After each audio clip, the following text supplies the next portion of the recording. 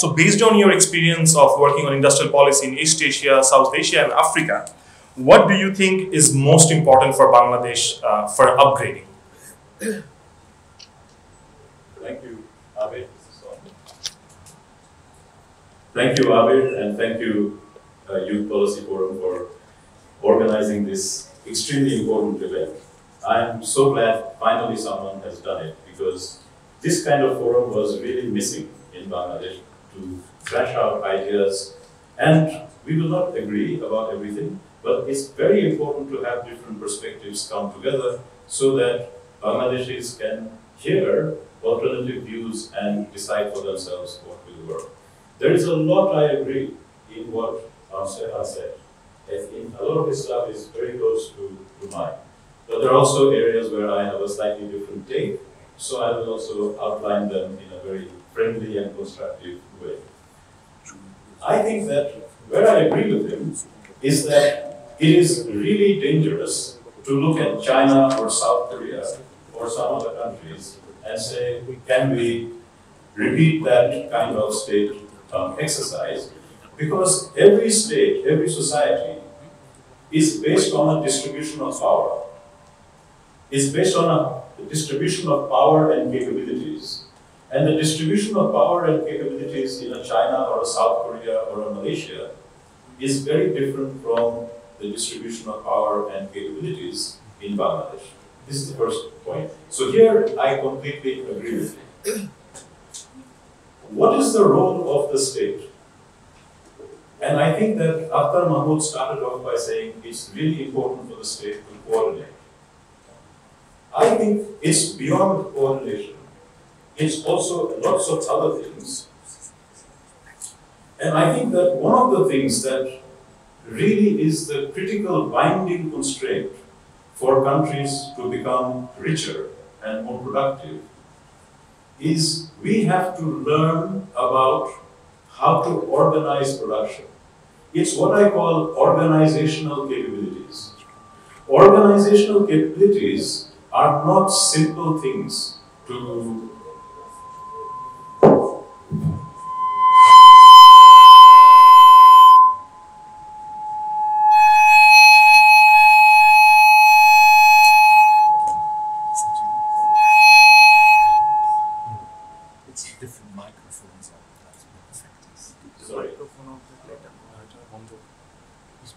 Is this on or not on? This is on. This is on. Okay. So one of the challenges for any developing country is how to build productive organizations, firms in the private sector, which are globally competitive. This requires knowledge of how production is organized. The reason why countries don't move up the value chain is not because they can't buy the machines. You can buy the machines anywhere. It's not because they don't have the skilled workers. You can skill people quite quickly. What is very difficult is knowing how to put the workers and the machines together in a global supply chain and achieve the competitiveness that you require to sell in global markets.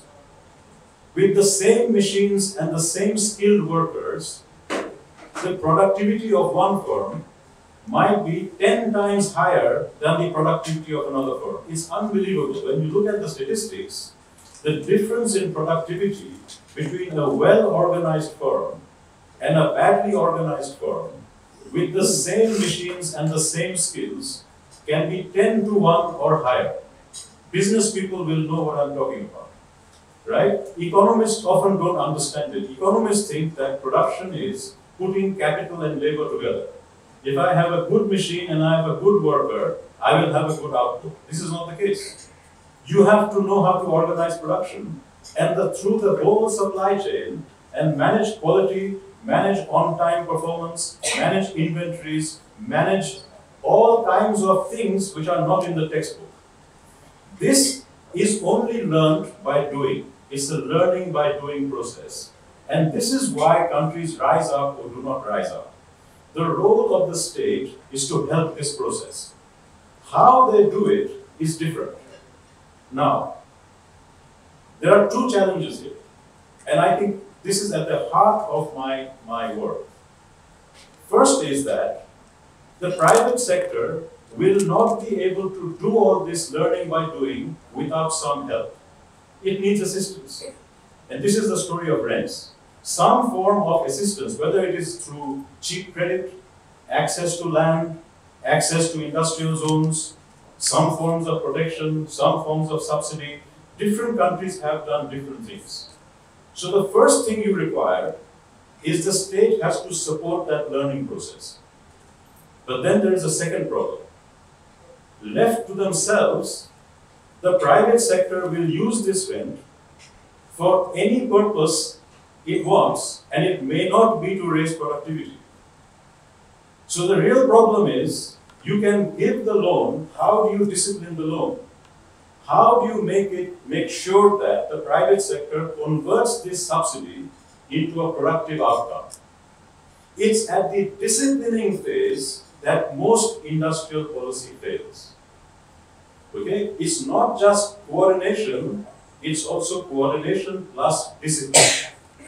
If you want to understand why China is different and South Korea is different, they use discipline in different ways to make sure that the massive support that industry was getting was disciplined, and the industry that did not perform not only lost the subsidy, it lost the business in many cases. In South Korea, the businesses that were getting the subsidies, if they did not perform in terms of export growth, not only was the subsidy and the loan taken back, the entire company was taken back and given to somebody else. Now, if you compare that with most other countries, including ours, but not just ours, if you compare it with India, with Africa, forget about the company, even getting the loan back is impossible. So what happens here is that the big players get large loans, and then they take more loans to service that loan, and more loans to service that loan, and very few of them raise productivity enough to become competitive. The incredible thing is that some of them do. So some of these players do become competitive, but a lot of them don't become competitive. And the real failure of the state is the failure to discipline. Now, when people say we have to learn from South Korea and China, I completely agree with Stefan. We cannot learn how they did the disciplining because the distribution of power and capabilities in Bangladesh and the distribution of organizational strength in Bangladesh is different. So our state cannot discipline like they did in South Korea or China. So what do we do? Here is where the conversation becomes really interesting, because the disciplining in our kinds of contexts has to be a different strategy. We have to rely on a mix of markets, but also innovative forms of support that becomes very difficult to capture. The form of the support cannot simply be a loan, cannot simply be a subsidy, because this will be captured. But you can give the support in a different way that becomes very difficult to capture, and then market competition raises your productivity and you become competitive. You might ask, this sounds really complicated. How does that happen? Well, it happened in the garments industry. How did the garments industry emerge? Everybody in the world, all LDCs in the late 70s, under the MFA, could export quota-free to the US. But only one or two countries became competitive. Bangladesh was one of them. What was different about Bangladesh? What was different about Bangladesh was the way in which this benefit created incentives for learning that could not be captured. So if you remember that history, the MFA created quota rents. The quota rent came to Bangladesh if it could export to the US, but it could only export to the US if it produced a shirt of the quality and price that someone would buy in Walmart. But Bangladesh did not know how to make the shirt. It could buy the machine, it had the workers of the right skills, but it did not know how to make a shirt of that price and quality. Here comes the FDI, but not in the standard way of FDI. It was a partnership between Desh and Daewoo, where people from Desh went to Daewoo in Busan, and they learned how to organize the factory. In reality, the organization, that what I was talking about earlier, the organizational capability, they learned on site how to set up the inventory, how to set up the quality control, how to do just-in-time production, how to link up in the value chain. Then when they came back, they could use the machines and the workers, and the growth rate was 100% a year. Now, see the interesting thing here. If the government had given Daewoo or Desh a subsidy and said, go and learn, Desh might never have learned. But the government did not give Desh a subsidy. The government gave Desh an opportunity to become competitive, and it would only be able to capture the rent after it had achieved the knowledge of how to produce. Pallavi will talk later on about the Indian example of automobiles, which is exactly the same story. The Indian automobile story is also a story of you get the prize after you have become competitive, not before.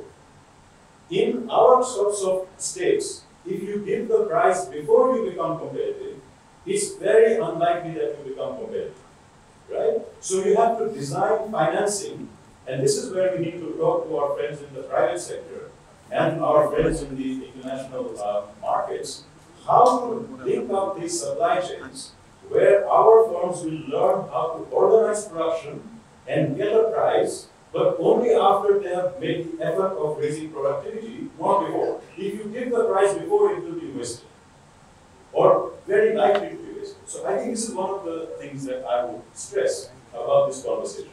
The last thing I would say before ending, and just to be provocative, this question is, how do these elite bargains change? So I think Stefan posed a really good question that we need to have a new kind of developmental bargain, and I agree with him. Where I slightly disagree with Stefan is that I don't see how you can change the elite bargain by taking the elites into a room and having a conversation. That is not how elite bargains change. Elite bargains don't change by elites sitting and agreeing about how to share the rents. They don't do that in Bangladesh. They don't do that in the US. They don't do that in the UK. Elites are competitive. They will compete with each other. They will fight each other, sometimes quite violently. And the history of Bangladesh is one of quite violent elite conflicts.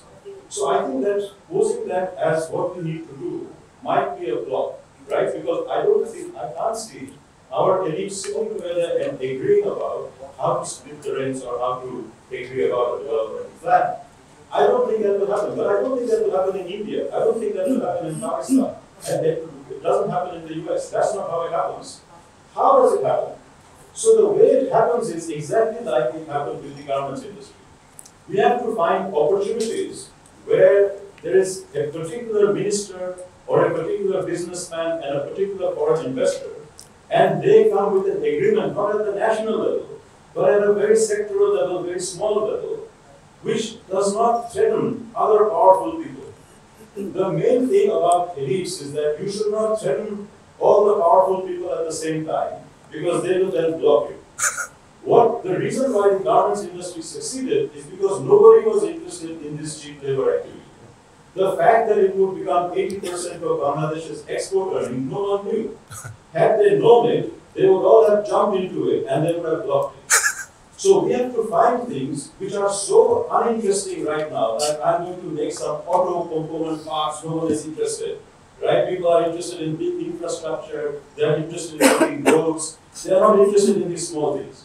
So we have to find something that the big players are not interested in, because the big rents are not there. We have to find something that has growth potential.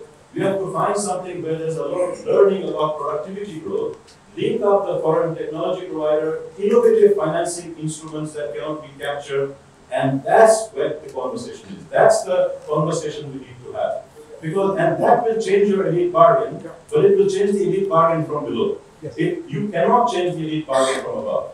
This is the main point of difference. If there is difference. But you might not have a difference at all. Thank you. Right. I think there's a risk here that too much agreement will break out here in this room, so we can't have that. But I want to comment on a few points, because And somehow to reinforce actually what Mushtaq says. When I say we've learned a lot about FDI, actually this is what I'm referring to. In fact, most of the economics research, the ones that at least read economics research will know, and rather than just state things as sometimes happens on some of these issues, you know, there's a lot of FDI that has very few benefits to countries. There is actually FDI that we have good evidence on that actually really seems to begin to work. And we have some good evidence on Eastern Europe, for example, of how it was used.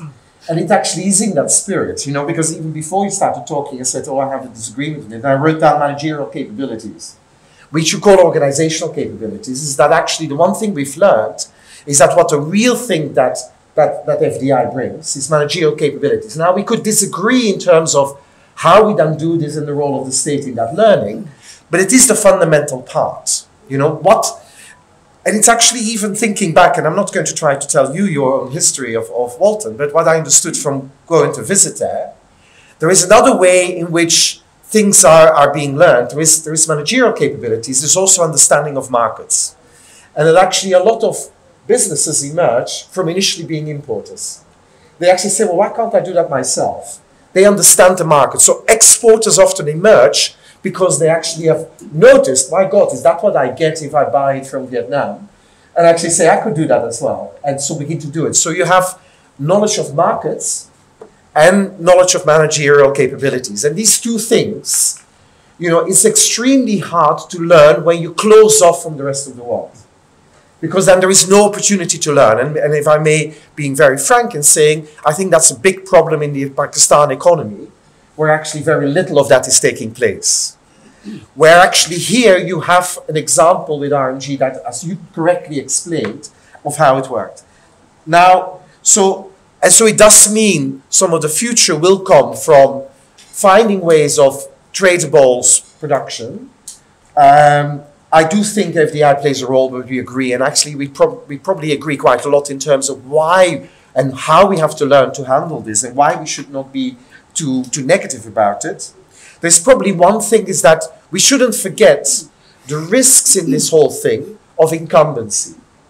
And that's a very hard one sometimes for the state. I think that's another learning part, and maybe you alluded to it about the rent control, because one of the things is that I would always say is that, and I agree with the way you would design these incentives, but you also want to design it that they actually still fit for purpose for the next firm.